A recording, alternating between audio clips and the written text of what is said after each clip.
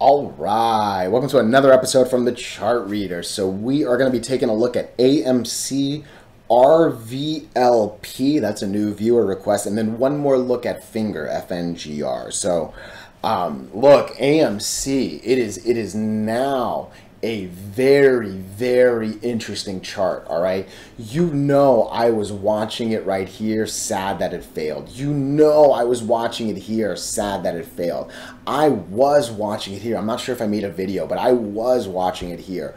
We are now seemingly over some really important lines that, I mean, have been just hurting the stock for a while. So there's some interesting things that might be happening on AMC. All right, RVLP. So I have been watching this stock. I don't have any money in it, and honestly I don't have many thoughts on it. So what I'm gonna record here will actually be pretty live, and you know, you'll get my just pretty natural thoughts. But yeah, it looks like it's been an interesting mover, and if I'm not mistaken, it looks like there's a gap fill on that. But again, I'm not 100% on that chart. And then FNGR. FNGR, I was super bullish on Monday, wildly sad on Tuesday, very excited the days after, right? And finger motion, where the goal is not to just say finger, FNGR is very much looking like it's hopefully getting back to it. I didn't know what else to say, but yeah, this is an interesting 1, 2, 3 to say the least. But before we go any further and I give you more of my thoughts and opinions, what are we going to do? Same thing we always do, right? We'll take a look at the daily and the weekly to see how these things are setting up short term. We have our 5 moving averages. There are horizontal support and resistance lines that I do draw manually myself. And then when we are done up here, we'll use the MACD, RSI, and volume as our lower indicators. Hey, really quickly, if you can please subscribe to this channel, share this video online with your friends, comment good or bad. Look, anything you can do helps me so much with these YouTube algorithms, but just being here and giving me your time, oh man, I can't thank you enough. All right, so let's get into it. Look, AMC. You know I am not here to be an ape. I don't even know if the people are still saying that word, but hey, like, shows how dated I am. But like, I am not here to be a fanboy. I am not here to be talking about squeezes. What I'm here to do is use these moving averages, use these lower indicators and some of my lines to just hopefully make some educated decisions, right? And look, if you can break the 8, you should go to the 20, and that's what I was hunting. All right, and we were close, couldn't confirm. We were close, it was just a back and forth that was bad, right? We then get to a magical point, right? And I say magical loosely, right? But this thing had 2 decisions. It was either going to go up like it has, or it was going to go down like it didn't, right? There wasn't much more that could have happened when these 2 lines got this close. And hey, we're starting to go up. We couldn't quite confirm, but that's solid. We're actually over all of the green candles down here. We're starting to go into this red, right? Like, there's a lot of reason to believe this is going to come to $10, all right? From there, this RSI is actually not in a bad place. There's still plenty of room for this thing to go up. It wasn't that long ago that, oh, interesting. Give me a second. Okay, this isn't that long ago. Interesting, we're still here. Get out of here. So, sorry for the pause right there. It's a little surprising to see that as I draw this line right here at 72, again, it's still a little higher than our RSI, but there are not a lot of moments in this entire year. Because look, I mean, my line is pretty much in the middle of January, right? Like, all of 2023 has essentially been a 72 or less RSI.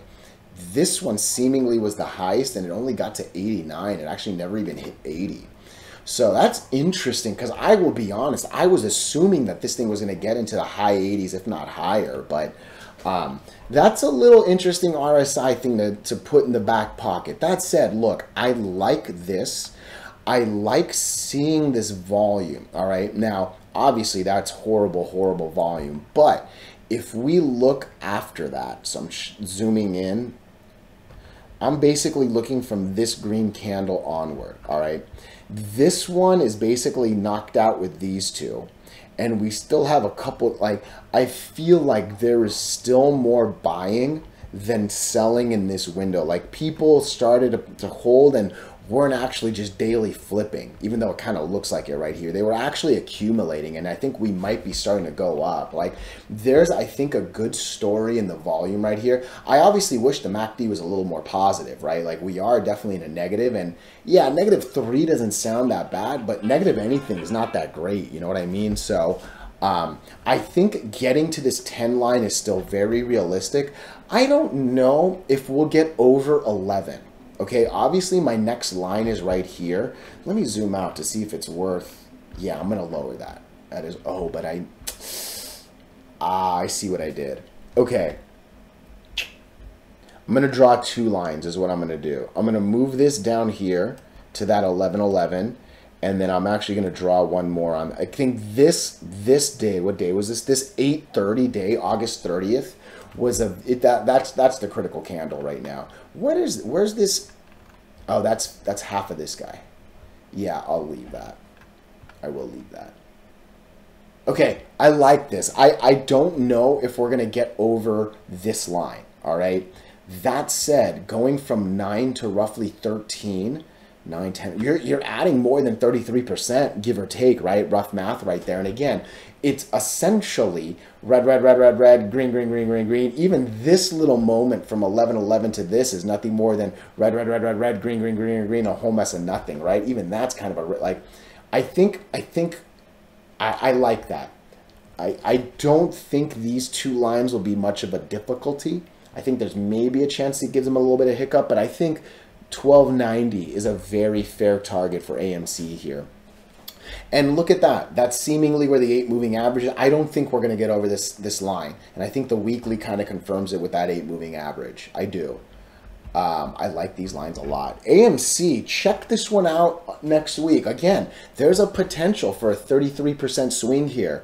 Let me know if you disagree or not. Otherwise, let's move to RVLP. Okay. Just really quickly, hey, if you can please subscribe, that would be much, much appreciated. All right, so let's take a look at RVLP. Again, you can see it. I have no lines on this. I actually have not been trading this thing. This is a funky chart here. I don't use the word funky very often either, in all honesty, all right? But this is funky. The first things that I'm kind of seeing are back here, actually. So I'm going to click onto this one random day.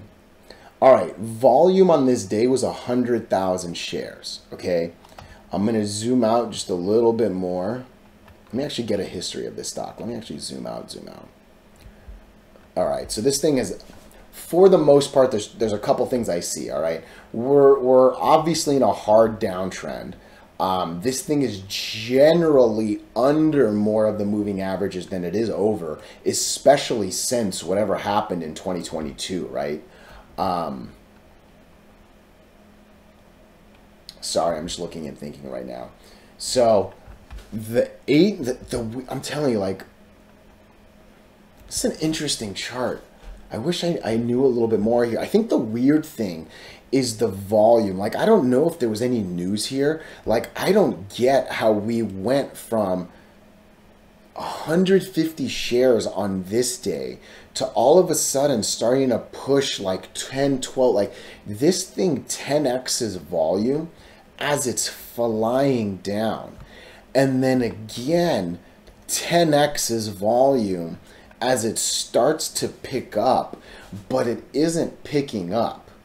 Like, the volume is freaking me out. I'm telling you, I really, and I think maybe that's why I never made a buy on this thing. I don't know, but ooh, this is a weird chart. All right, the next thing I want to know is where's this line? Okay, that's essentially what caught us today. I don't think, and obviously, I mean, it's a little easier to see today, right? But yeah, I don't know if I would touch this till 15. I think if you can get into 15 cents, you're now essentially in that good 50% candle of this guy. Where's your 50 moving average at? It's at 21. you're adding 33% right there. That's not a bad trade right there. I think, did we wick 15 today? Yeah, the high of the day was 15. Don't let the 15 fool you out. You're gonna want to see it close, or like, give me a second. Let's go into the hourly. What did it look like in the hour? Oh, that was a mid-morning pop, and then it, that sucks. Where was it on the 15? Yeah, I mean, I guess the RSI was a little bit on the high side. It was a 91. Okay, maybe that would have been easy to not get faked out. But yeah, 15 is what needs to look. Red, red, red, red, red could be a nice green, green, green, green, green. Break the 50, you might go to the 100. Like, I see it, right? But I'm telling you, the volume is the one that's speaking the most to me. And this was way, way, way more of an undefinitive video than I was expecting. So in some ways, I actually apologize. I don't know if you actually gained any value watching this. Let me know if there's some news or if you have any better opinions than me. But yeah, I think this is the only line that I can draw. From there, yeah, the assumption would be a quick shot to the 50. Just looking at the 50, right? Like, still zooming out. So basically since here, and even that, yeah, since this. We've been below the 50 moving average for coming up on a year. Basically, middle to early October of last year is when we lost it. And I mean, yeah, there was some moments here, but definitely not any good breaks and follow-throughs, right? So don't assume the 50 is going to break, even though it's in this red, red, red, red, red. What's the weekly look like? It's an interesting weekly. Man, this is a really, really interesting chart. You're telling me in the beginning of August, in a 5-day period, a weekly chart that we're in, we were getting 300,000 shares. And now only what, 1-2-ish months, we're pushing 300 million? That's 100x volume. Damn. Let me know what the news is. This is look, this did get over the 8 moving average on the weekly. We actually haven't done that since here. We've been able to do it, and you can see it makes a decent run, then fails it, right? I think maybe that there's a shot that we can come to 20. I do, because that's also a good line to draw here. Man, there's maybe even a shot that this comes to 28. Where's 28 on the daily?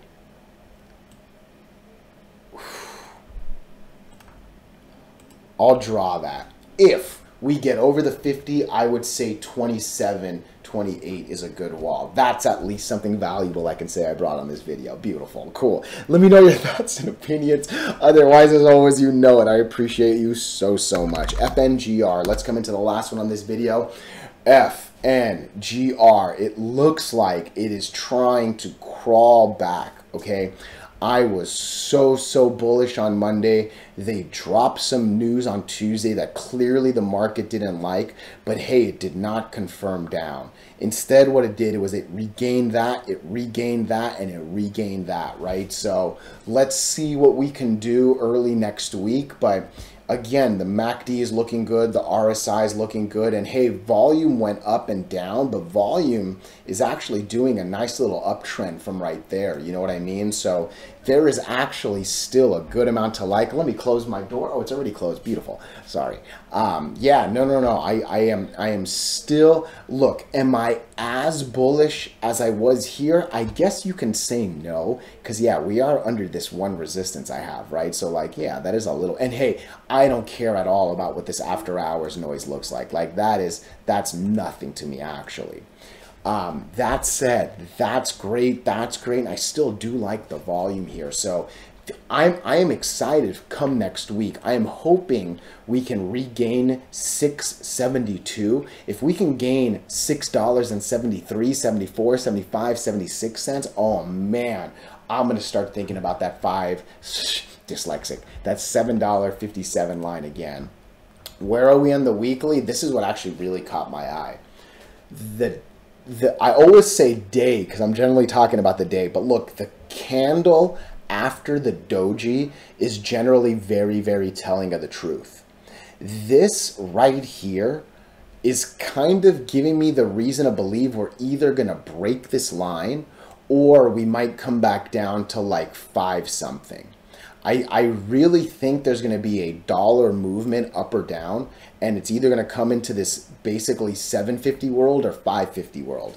I think I like what the indicators look like. We're actually still positive on the MACD. That's a real healthy number, and I mean, volume's starting to look really different on here, right? So I think it's going to be a really interesting weekly candle, and I think we're setting up a really interesting daily chart. So overall, I'm actually liking what Finger is looking like. And again, I think I feel good that this was just an overreaction.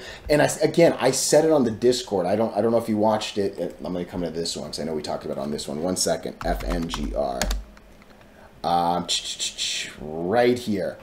Look, he thought that the offering was at a good price. And again, our opinions don't matter. Obviously, it is what the market thinks, right? But I think this was an overreaction, and maybe they agree with him that, hey, it actually wasn't an ugly offering. It was just, you know, offering's an ugly word. It's a scary word. It's a word that brings a reaction like this, and then people are swallowing it and kind of saying, okay, maybe, right? So again, let me know your thoughts and opinions, but I like this going into next week. You know it. I appreciate you so much.